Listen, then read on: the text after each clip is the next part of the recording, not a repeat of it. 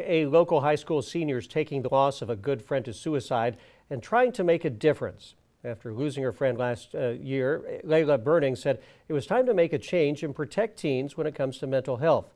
Burning has started an online mental health campaign called Love Youth Program.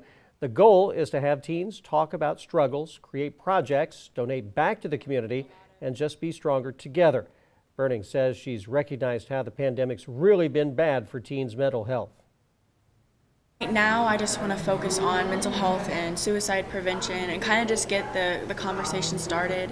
I've noticed that it's just a big issue among society in general and our communities. I just feel that there needs to be a place for teens to come and talk, and even if they don't want to talk, just come and be surrounded with their friends and just enjoy the presence of another person maybe.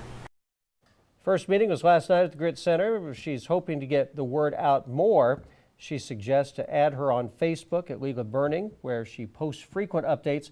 Also look for a Love Youth Facebook and Instagram page that is soon to come.